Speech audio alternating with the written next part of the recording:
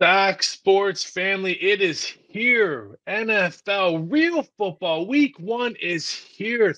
We have football Thursday, Friday, Saturday, Sunday, Monday. Pretty soon, Mac Action will be around.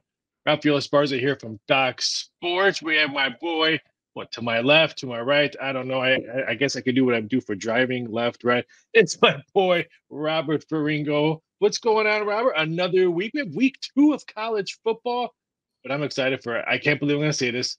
I am a little bit excited for NFL Week 1. Oh my God. Slow down. Is it a little? Is it a little? Nobody hates the NFL as much as Raphael does. Don't let him fool you. He's going to do 100 videos over the next 6 months. He's going to be talking about the NFL every day. But behind the scenes, his true feelings, he absolutely hates the most popular sport in the country. Oh, they're going to hear my rant when we start talking about the Brazil game. So they'll know my cards will be on the table when we break down that a little bit. Let's get into it. Yeah, I mean, I myself had a little rough in college football. I mean, I had some really bad plays. I had it under the TCU Stanford game, 61. 60 and a half. What was the final score? 61. So that kind of kicked me where the sun doesn't shine early, but we'll bounce back. I love this. I love the card. Hit my first total. You know me. Once you get that first total underneath the belt, it's kind of smooth sailing. So I hit my first college football total. But what you got for college football? What do you want to talk about your first game? Well, I have to laugh though, because you're right. Everyone's so excited. College football came back last week, and then the very first night, the very first game, I felt like I got kicked in the balls with that Minnesota game, that Minnesota North Carolina. You know, it was right around the number, so it depends on when you bet it. If you got +2.5, -1.5, +2, but you know, the Big Ten kicker of the year misses a 27-yarder and then misses like a 46-yarder that could have won the game. So didn't get my weekend off to the greatest start on that push. But look, it's football season. We got 5 more months of big. And the North Carolina QB goes down. So if you had North Carolina, you're on the other way saying, "Wow, I lost my QB." Right. As soon as he went out, as soon as he went out of the game, I knew that bet was over, because that's how it goes. Team loses their quarterback, loses their star player. Guy comes off the bench and plays out of his mind. But you mentioned the Brazil game, so I feel like that's as good a spot as any to get this going. We got Green Bay and Philadelphia. And I got to tell you, this is quite the matchup, right? It seems like everybody's buying Green Bay. Everybody's selling Philadelphia. However, if you've seen the line movement on this game, it opened with Philadelphia -1.5 and is starting to slowly but surely creep up. Raphael, do you think that this one could get to -3 by kickoff? It could. This one is intriguing. I've been telling people, and I know the books don't want to hear me. I know the bosses probably don't want me to hear this. But there's a game you just want to sit back and watch and don't play. This one might be it. The players are being told not to leave your apartment because of the crime in Brazil. They're told the players not to bring their bling into this country because of the crime out there. I don't know what the weather's supposed to be like that. One day they had high humidity. The next day said no humidity. I don't know what to think of this game. And here's my little rant. NFL, what are we doing here? What's next year's game in Baghdad? The week after that, Venezuela? Why are we in Brazil? There's so many other smaller, safer countries around us. I know it's all about the coin. Do they really care about the player safety? No, because if the player safety, they wouldn't be in Brazil, or next year Baghdad, or the year after that Venezuela. Come on, NFL, be smarter with your money. You could have had this game in Mexico, Europe again, Germany, others. Hawaii. Hawaii's nice. The players probably would have loved to play week 1 in Hawaii. Do better, NFL. Jeez. Yeah, I mean, that's really the unknown from the handicapping perspective about this game is the motivation level of the two teams. It is week 1. Everyone is going to be excited and have a little bit of nerves in those first games. Philadelphia, new offensive and defensive coordinators, so they're breaking in some new systems. Green Bay, they have the youngest team in the NFL. How are they adapting to all of this travel? So there's a lot of unknowns and a lot of uncertainty in this game. For some people, that may create a high value situation. For me, it does not. I am looking at the total in this game. I'm feeling like, even though we have a lot of offensive weaponry there, this game is feeling like an under to me. It's one of the higher totals on the board in week 1. For all the reasons that we talk about, do we think that Philadelphia and Green Bay are going to come out and be at their sharpest in this game? I do not. I could see it taking the whole first half for them to kind of get into a rhythm offensively. Vic Fangio's defense for Philadelphia, he's going to bring a lot of pressure. That could stunt some of what Green Bay wants to do offensively. So I would not be surprised at all if this is one of the sloppier games of the weekend. And I think that could lead to an under there. What do you think?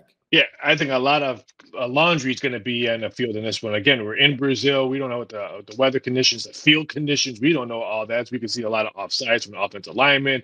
I think a laundry could be a long list of what we might see there. Yeah, and I agree with you. The under, little shocked. One book has 48.5. Everyone else has 49. I don't see it going over. I think the bettors are going to be what you just said.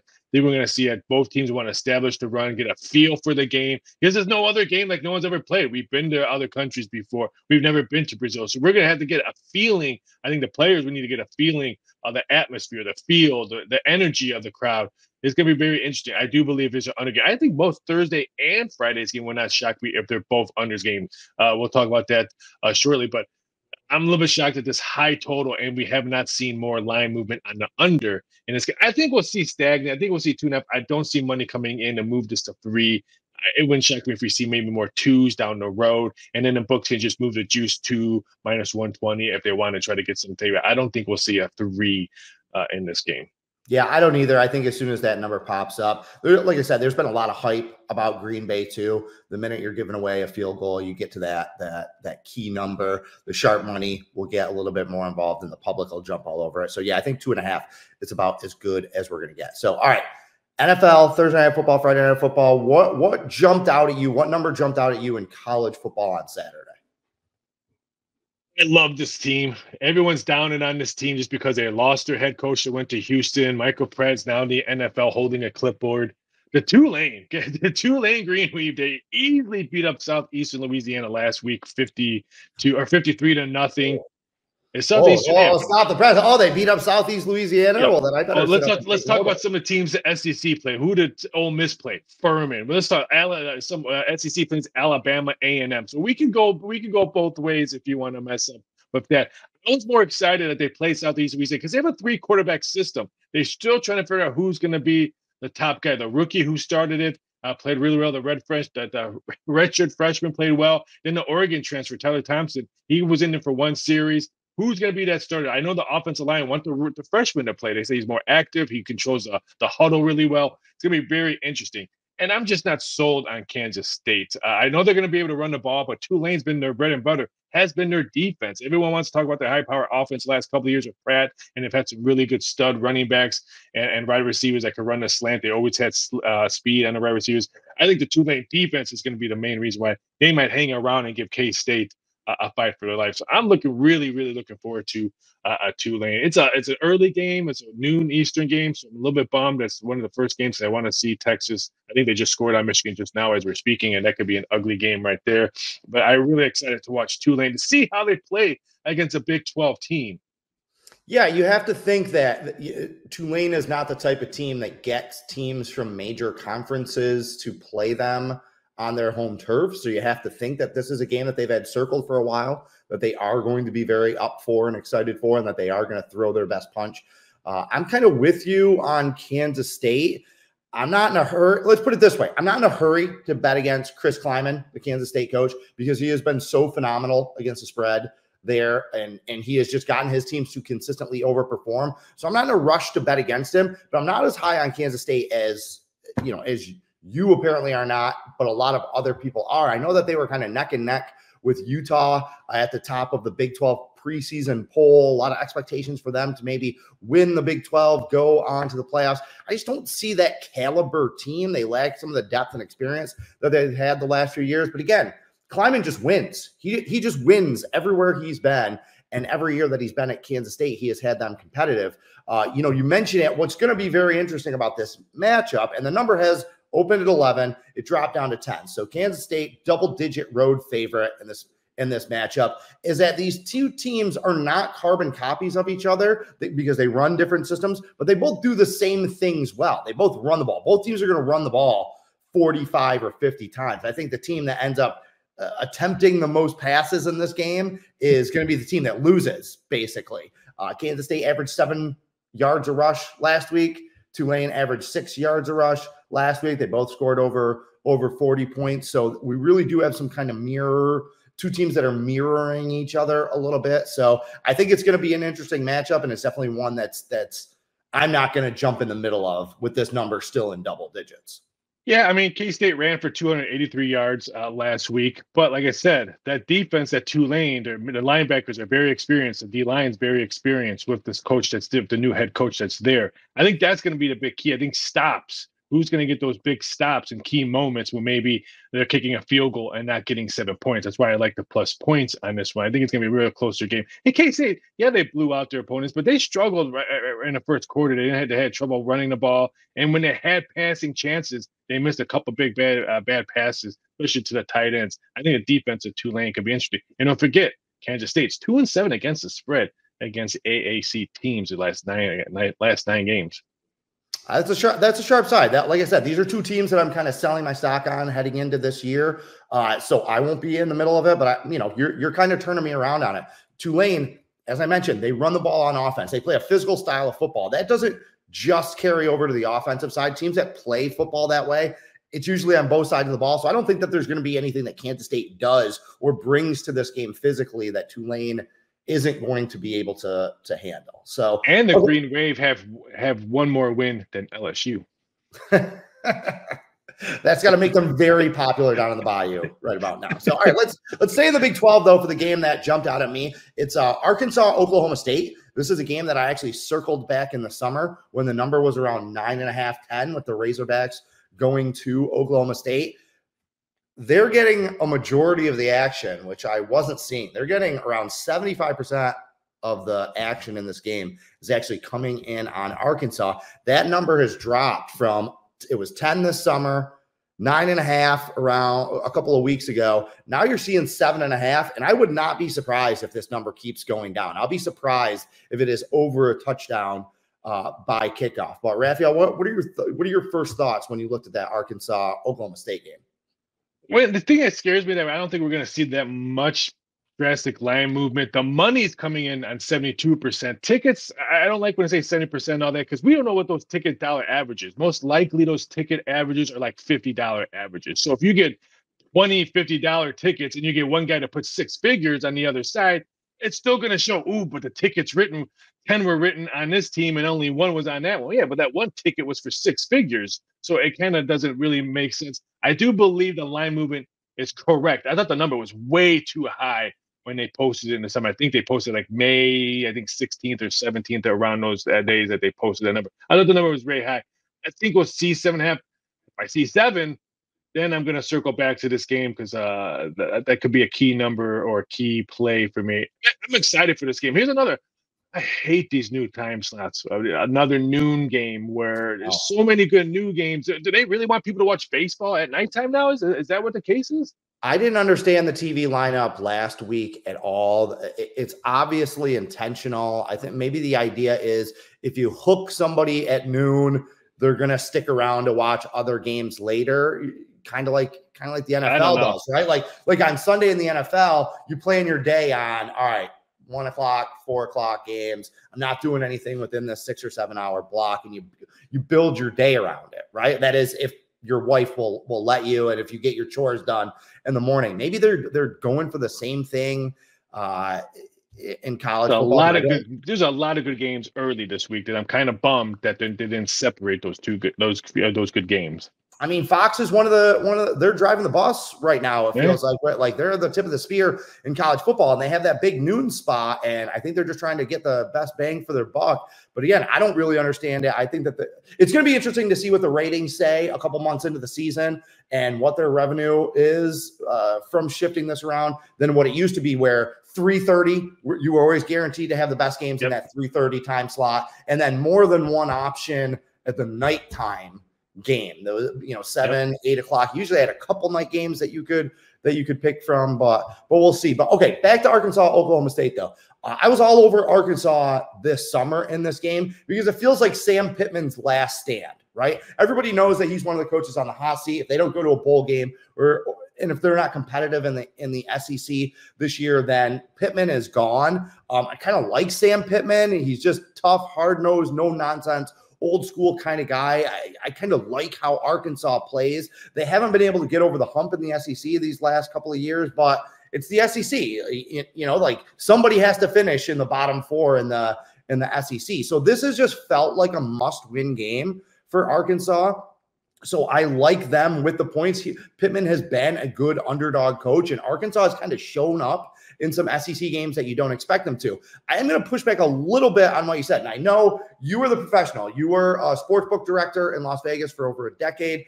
So you have more insight on this. However, for me, the number of tickets written is I don't want to say it's a valuable tool for my handicapping, but it's something that I consider or that I will look at. And to me, that's a little more important than what the money is on the game. Because if I ask 20 people who they like on a game, I don't care if they're all betting $5 a piece. I don't care if they're all betting $500,000 a piece. If I ask 20 people who they like on a game and 18 of them say the same side, that instantly triggers something in me that like, okay, I'm going to look at what am I missing on that other side. I'm not just going to go with the crowd here and just get into that group think. You know, what do those other two guys know? What are those two other guys thinking? How is the number moving? So for me, the amount of tickets written on a game is worth looking at. There's 80% of the action or 85% of the action on one side in this game. I don't care what the handle is. That's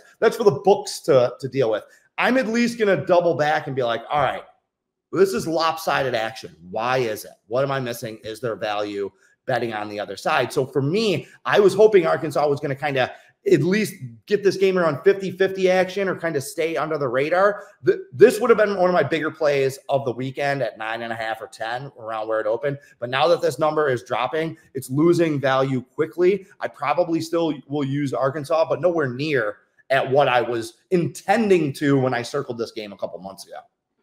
Yeah, I mean, the number was in May. It was a ridiculous number. And I knew that number wasn't going to stay like that. The only thing I will jump back a little bit, tickets written, 90% of those, some of those bettors, I should say 90, people know those bettors are looking at the numbers next to the teams. Especially last week when the books made a nice winning. Talk about, let's say, Florida State. They were 80% tickets written on their first game. They lost. 72%, I think, yesterday when they won. They lost. Now, some of those bettors were thinking, oh, they're going to come out on fire. They lost in Dublin. I can't believe they still have a number next to their name. I'm going to bet that. You have to be very cautious when you're looking at that. Yeah, I agree with you. Okay, if 80% is okay, I'm going to look into this. I will say, yes, let's circle this game and let's go back and look at this game. But sometimes you have to look at the novice bettors and say, hey, some of them are just betting their team. Now, we have to look at the favorite teams. Like if you're looking at NFL, if it's the Packers, Saints, Steelers, and stuff like that, they could have awful teams, but their ticket counts are sky high because they are very loyal bettors to their teams. That's kind of my point, though, is I want to know where the sheep are going. I want to know where the squares are going. I want to know where the dumb money is going. I want to know the games that they are lopsided on so that I can look the other way. That's exactly what I mean. Like I know that they're not sharp bettors. That's what I'm counting on.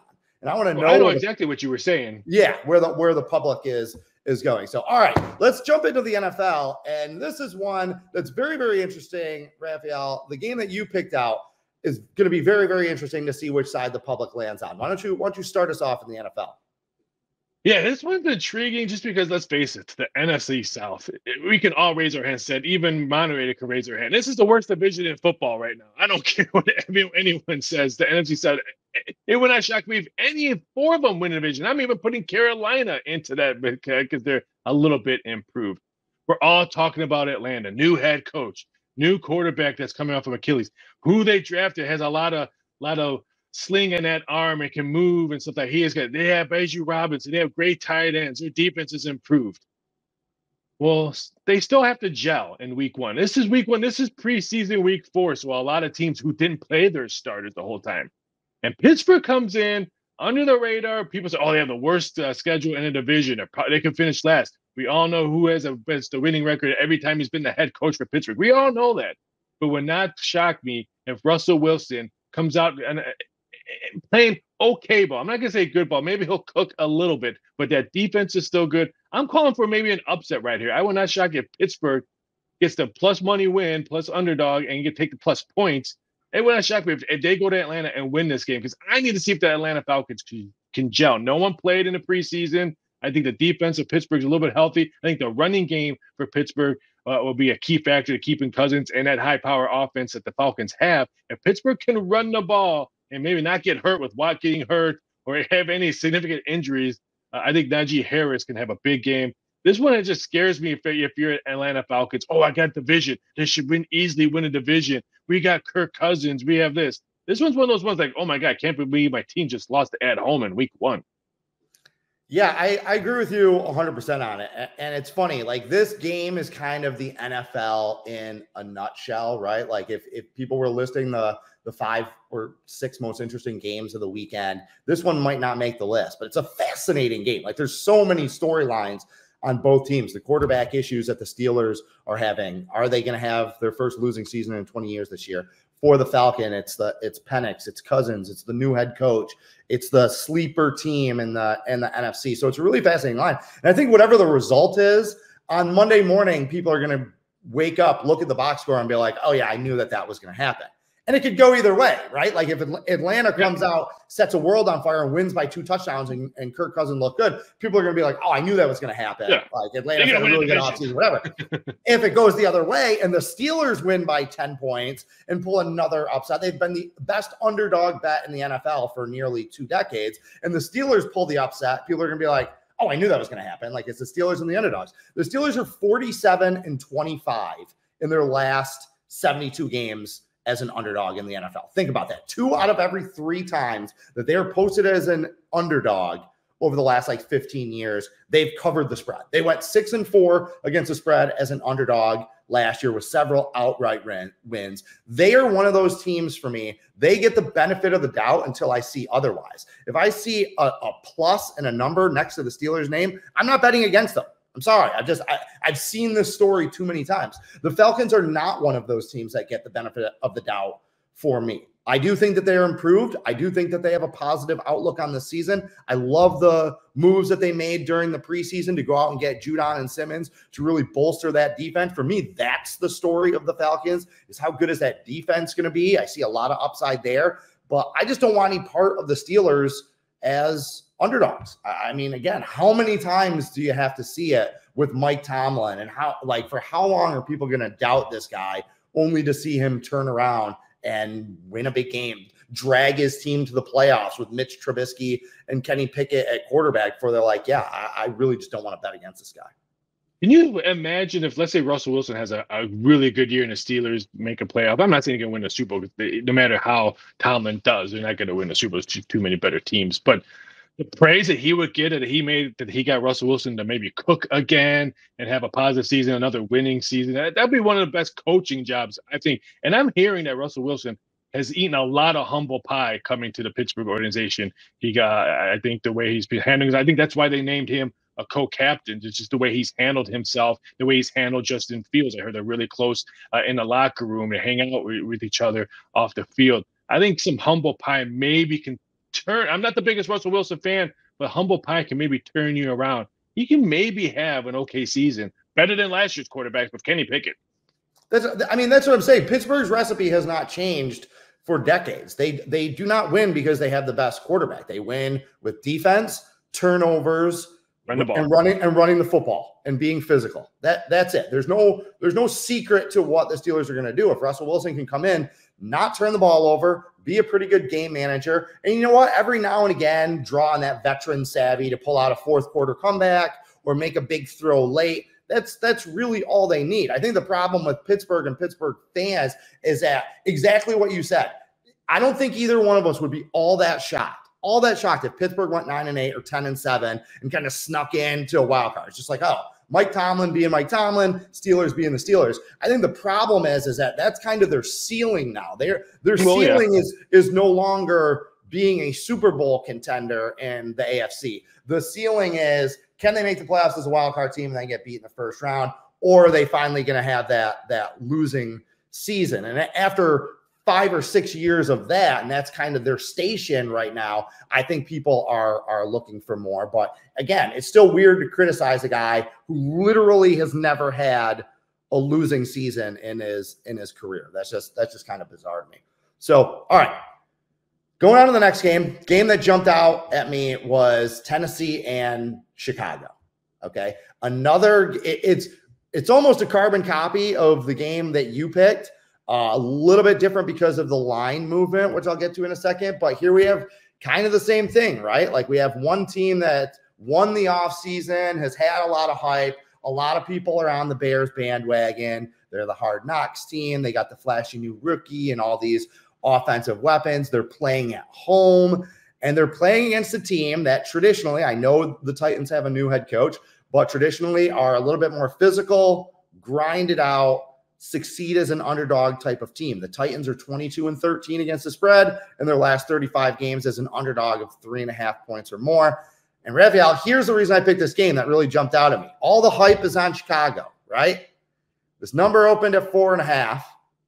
Then it came down to 3.5 yesterday when I was typing out my notes on this, and now it's popped back up to 4.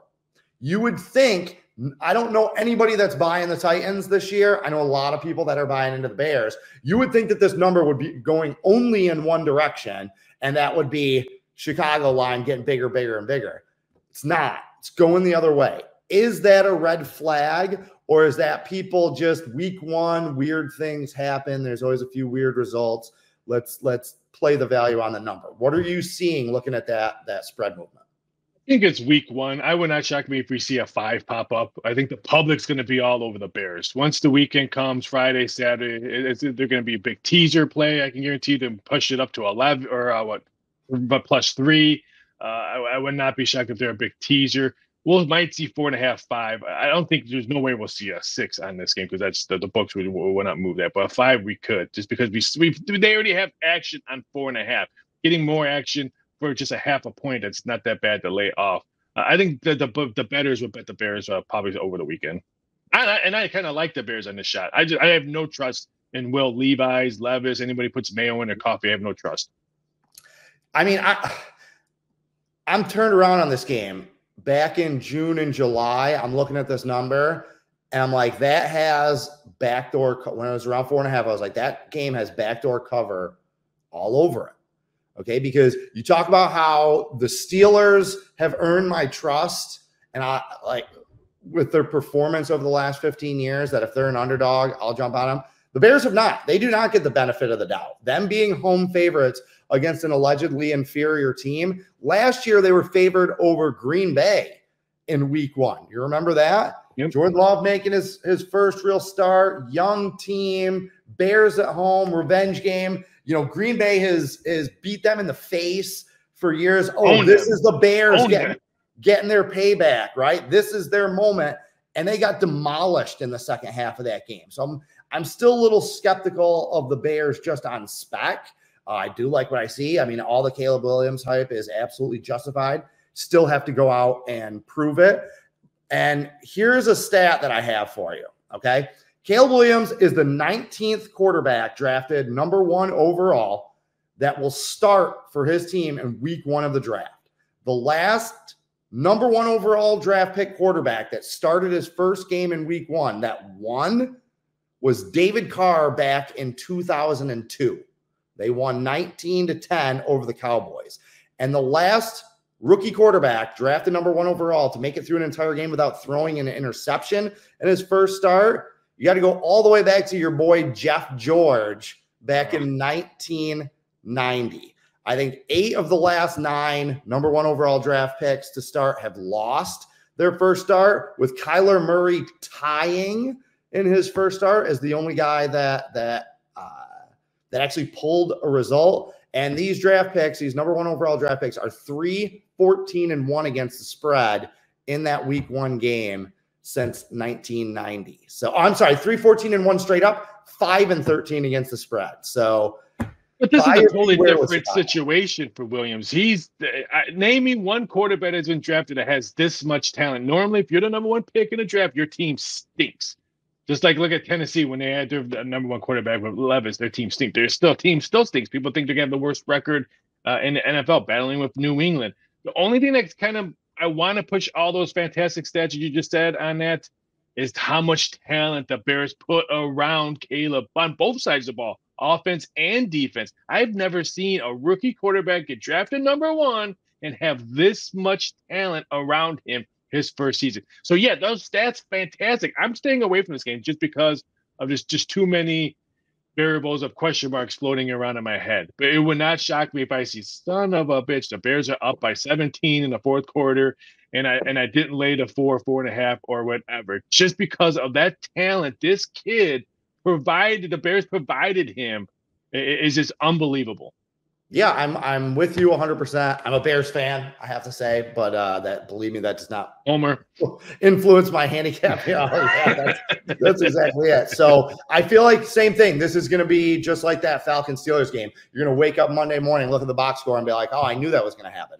Rookie quarterbacks never win their first thing. Oh, I'm not surprised Tennessee won. Or like you said, the Bears win by double digits. And you're like, oh yeah, see, all the hype was justified. So, all right, we got to get out of here. But before we do, Raphael, there's one more game before we get to our free plays that I want to touch on really quickly. Another very interesting line movement in these week 1 games is the Jets at San Francisco in the Monday Night Football game. Okay, number opened at 6.